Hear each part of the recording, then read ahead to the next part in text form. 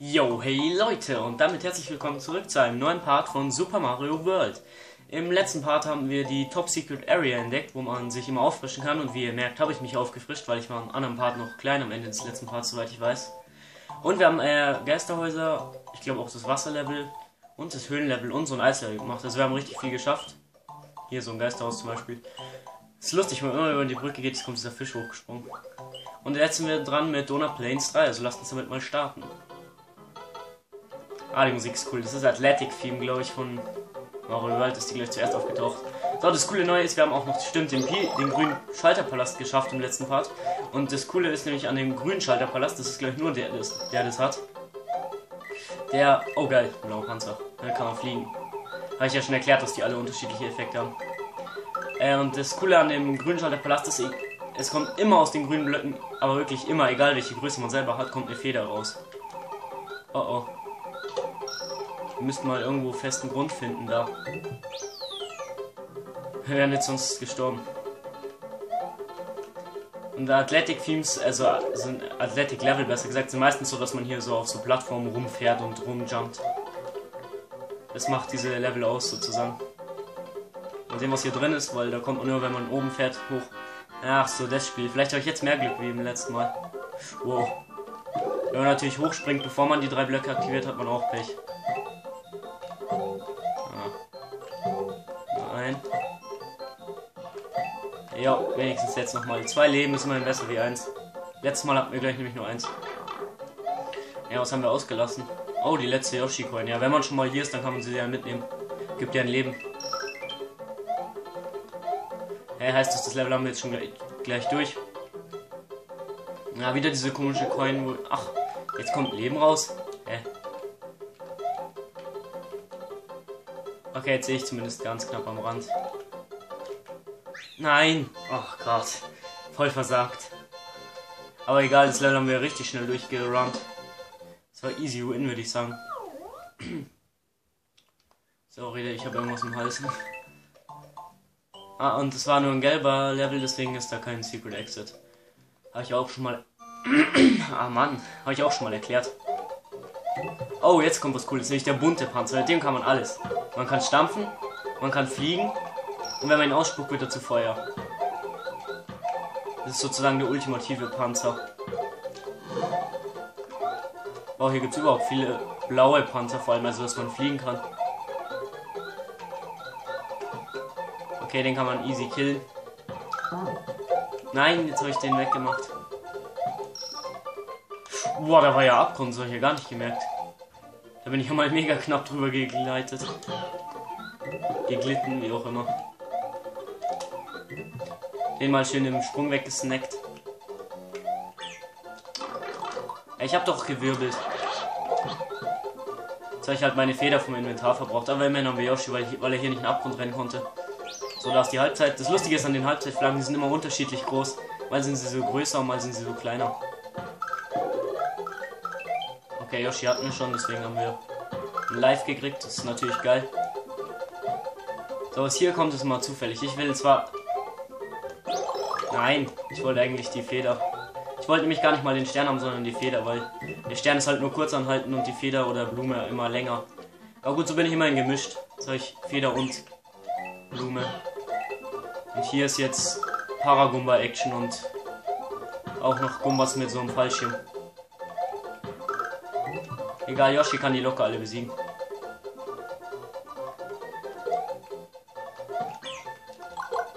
Yoshi muss da bleiben. Den braucht man noch. Yoshi ist ein nützlicher Begleiter, deswegen. Ja, okay. Oder er geht, wenn er keinen Bock hat. Boah, ich schaffe aber den ganzen Part bisher nicht einmal das richtige Ziel. Was ist denn los mit mir?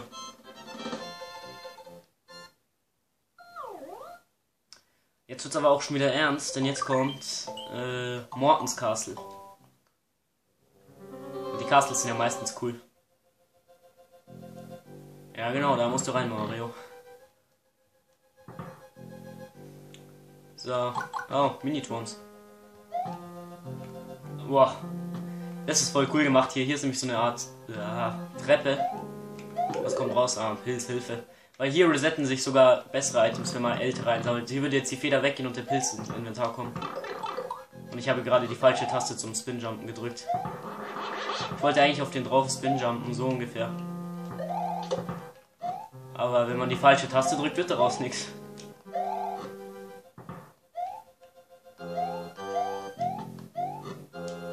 Die kann man cool, also die Feder kann sogar knochentrocken besiegen, ist eigentlich recht overpowered. Um nochmal zum Thema neues Projekt zu sprechen, also weil ich ja geplant habe, ein drittes Projekt vielleicht laufen zu lassen, was würdet ihr euch denn da wünschen, so? Nochmals gefragt. Wäre es wirklich okay, wenn ich sowas wie zum Beispiel so ein Art Together endlos Fragezeichen Projekt bringe, wo man nicht weiß, wann es endet?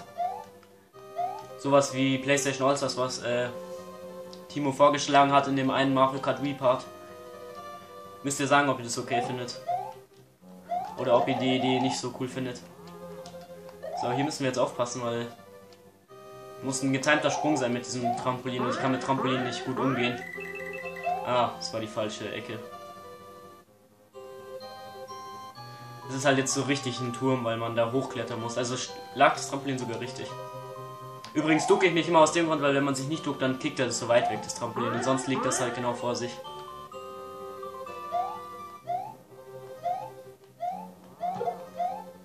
So, den haben wir schnell weggekillt. Was ist denn da oben?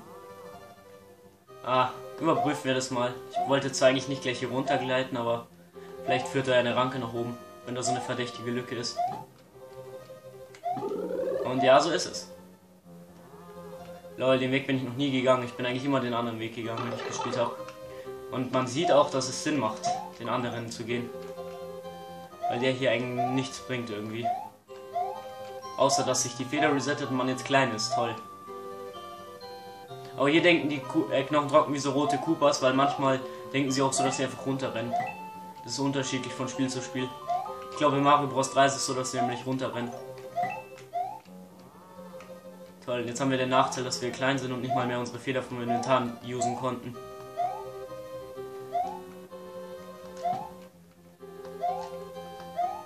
Immerhin können wir uns jetzt hier problemlos reinstellen. So, hier ist jetzt dank dem grünen Schalterpalast eine sichere Stelle. Aber wir müssen hier drauf. Egal, wir haben es sicher durchgeschafft. Und dank dem grünen Schalterpalast kriegen wir hier jetzt eine Feder, weil man die immer kriegt, egal wie groß man ist. Aber was kann denn jetzt Morton? In den heutigen Spielen ist er aber grau und nicht grün. Er läuft an der Decke entlang, what the fuck.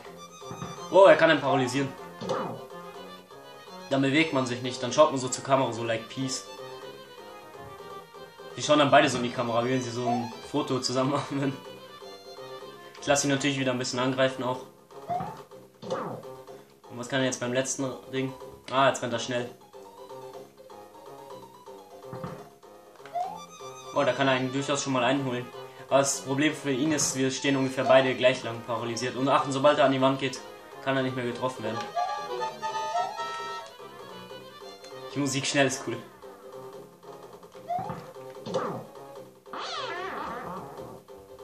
Und dann haben wir ihn besiegt. Mit 83 Sekunden Verbleib. Das sieht cool aus, wie Mario jetzt pausiert nach oben schaut. So, ich bin natürlich schon gespannt, welche Szene jetzt schon kommt, bei wie er die Burg zerstört, zu sagen. Weil er macht nämlich jedes Mal eine andere Zerstörung, das ist das Lustige. Jetzt tritt er sie ein. Alles klar, ich weiß zwar nicht, wie stark dem seine Füße oder wie schlecht das Castle gebaut sein muss. Ah, er war aber gerade erschöpft. Aber naja, gut, lesen wir mal. Morton Cooper Jr. also von Castle 2 ist nur noch ein Stück Erinnerung. Die nächste Area ist im Untergrund Vanilla Dome. Welche Fallen erwarten Mario in der neuen Welt? Was wird mit Prinzessin Toadstool passieren, glaube ich, oder so? Ja, so Peach, aber dies dürfte ja wohl noch nicht hier unten jetzt schon drin sein, in diesem Untergrund. Und der sieht doch mal schön aus, muss man sagen. Lauter solche Glitzersterne und die Musik ist auch ziemlich cool. Und gleich mal ein riesiges Level von Vanilla Dome 1, der Punkt ist zumindest ziemlich groß. Hat auch wieder 2 Ausgänge, weil er rot leuchtet. Und wenn es schon eine Untergrundwelt ist, muss natürlich hier auch ein Untergrundlevel rein. Ist ja ganz klar. Ja, nehmen wir uns mal die Blume. Ist vielleicht besser gegen die Fledermäuse und so. Okay. Hier wird es jetzt ein bisschen tricky, es gibt 3 Wege. Lol. Was habe ich denn da gemacht?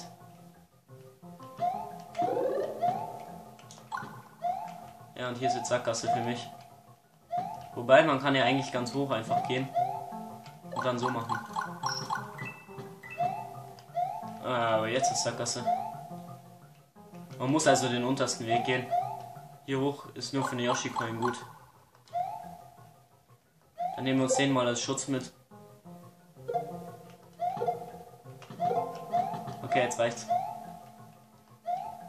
Oh, hier wird der rote Schalterpalast benötigt. Aber vielleicht können wir es ja auch mit der Feder schaffen, nach oben zu kommen. Aber so viel Anlauf kriegt man hier ja gar nicht. Obwohl, nee, eigentlich nicht. Nee, wie will man so viel Anlauf bekommen?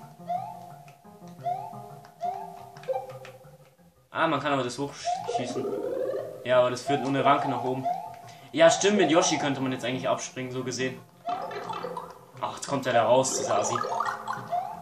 Dafür zerstöre ich ihn jetzt. Ja gut, man kann mit Yoshi da wahrscheinlich hoch, aber ursprünglich ist gedacht, mit dem roten Schalterpalast hochzugehen. Aber hier geht's noch weiter. Oh, ein Stern. Denn ihr seht richtig, jetzt sinkt die Plattform. Wir müssen uns jetzt hier beeilen und ohne Stern kann man es auch gleich gar nicht schaffen. Der Stern macht es einem als einziges möglich, diese Parcours dort zu schaffen. Ist da was? Ne. Ist manchmal so, dass dann was ist. Ach, das ist erst die Halbzeit. Oh, der hat mich jetzt ein bisschen geschockt fast. Und hätte mich auch fast erwischt. Das Ding ist halt, die sind gegen Feuerwelle immun, deswegen...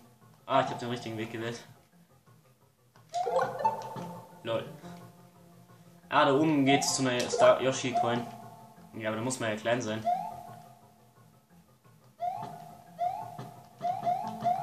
Anders geht es gar nicht zur Yoshi Star Coin. Oder Dragon Coin, wie sie genannt haben alle. Es sei denn, man kommt da oben rein mit Ducksprung, aber wie will man denn das machen?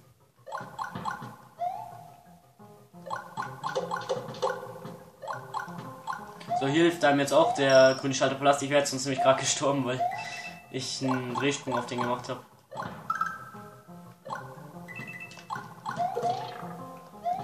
So, ist da oben was Besonderes? Ja, blau.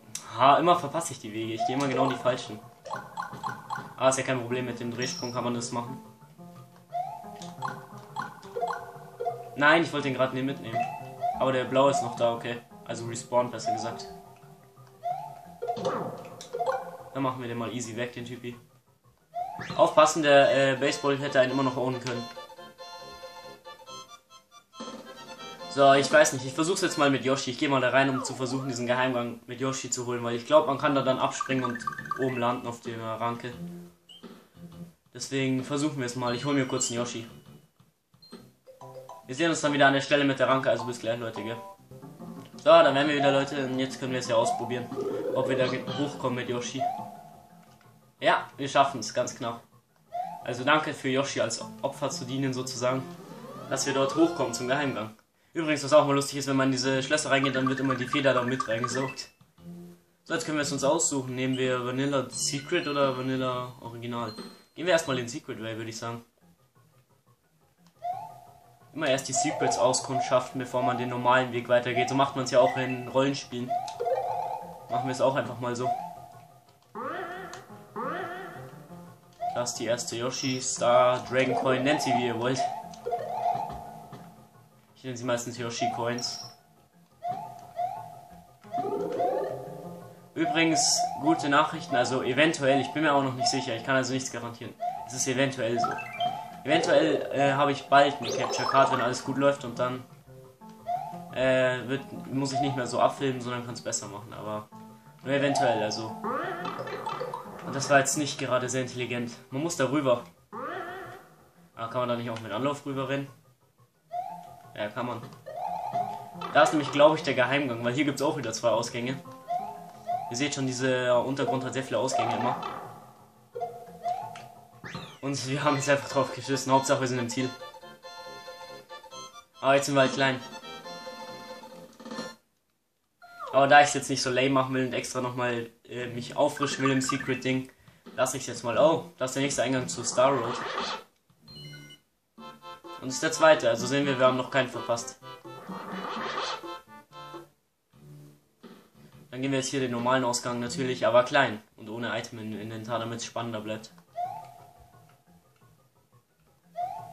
Aber gut, wir werden jetzt, denke ich, schon nicht sterben.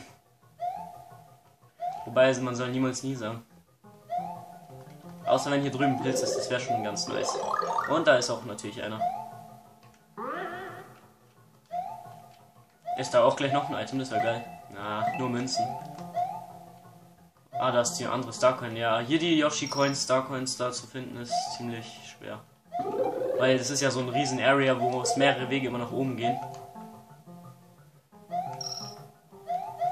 Aber man kann ja sie versuchen, alle zu finden. Vielleicht mache ich es mal. Oh, was mache ich denn? Wenn man springt, dann ist man ein bisschen schneller oben. Oh, und so haben wir uns schon eine Feder erarbeitet. Das ist doch ganz nice. Wo ging es zu einer Yoshi-Coin runter? Hier, gell? Ja.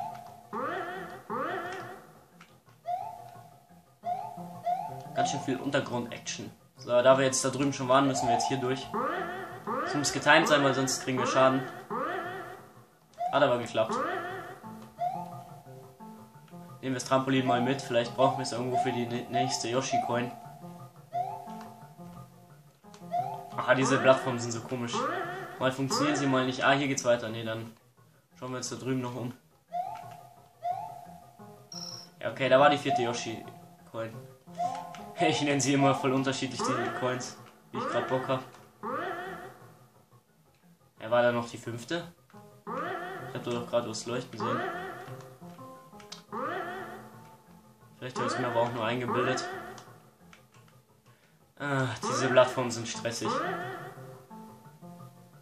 Ich gehe mal rein. Lol, er ist voll so im Rückwärtsgang rein. Und da war die die letzte Starcoin. Dann haben wir sie verpasst. Jetzt habe ich sie Starcoin genannt. Egal. Nehmen wir das mit ins Stil, dann gibt es gleich vielleicht wieder irgendeine Belohnung. Und eine 40. Wir hätten fast die 50 geschafft, weil die 50 sind das Maximum, was man kriegen kann. Aber da muss es halt wirklich exakt oben sein. Aber wir haben fürs Trampolin immer eine Feder bekommen. Und wir haben das Bonus-Game, wo ich immer verkacke. Aber wenn wir zumindest alles andere Pilze kriegen, dann kriegen wir trotzdem eine ganz gute Belohnung. Es ist der eine Stern, der uns alles versaut. Naja, 3 Leben waren es immerhin trotzdem. Alle guten Dinge sind 3. Aber ohne das hätten wir 4 gekriegt. So, was ist da? Okay, hier geht's gleich noch weiter. Ja, dann machen wir weiter im Secret, würde ich sagen. Ein Level, denke ich, geht noch in dem Part. Das ist jetzt wieder ein freies Level. Mit einem Yoshi, nice. Yoshi ist gerne gesehen. Können die mal Yoshi in Ruhe lassen? Hier ist ja der Paracupa Armada. Ah, jetzt hat er mich auch noch geschrumpft, zwar im Überfluss. Ey, warum funktioniert das nie? Okay, das ist das Paracupa Level. Und da waren wir auch tot. War ja zu erwarten irgendwann, wenn man da so overpowered gekillt wird. Also hier ist es Pflicht, Yoshi zu behalten, sonst wird man eh nur gekillt. Okay, manche springen höher und manche nicht so hoch. Das ist unterschiedlich. Also ohne Yoshi ist man hier tot. Sag ich und verlieren gleich fast. Arbeiten wir uns hier mal langsam vor. Lol, jetzt hat er die Feder gefressen.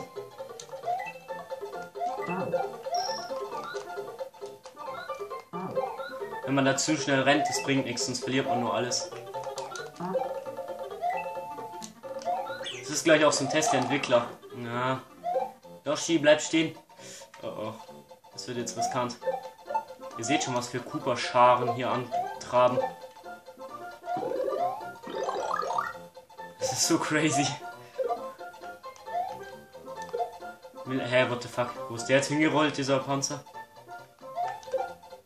Es ist voll crazy hier und schwer. Hey, unser Yoshi ist noch da. Nice. Mit Yoshi lebt sich natürlich das Ganze viel besser. Okay, was geht hier ab? Lol, da war random eine Feder drin. Nehmen wir uns die lieber noch, bevor wir schauen, ob sie reingeht. Aber hier geht's eh nicht rein. Und runterrutschen geht natürlich auch mal Yoshi. Da sind nur Münzen drin, juckt uns nicht.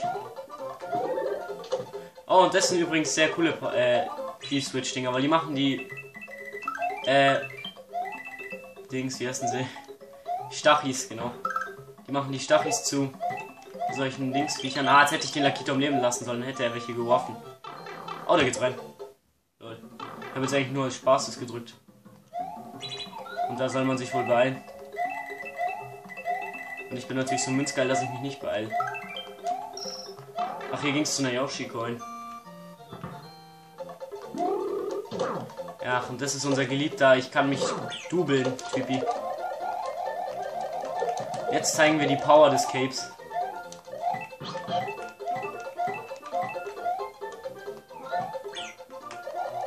Cape Power for the win. Und haben uns immer noch eine 24 geholt. Ist besser als nichts.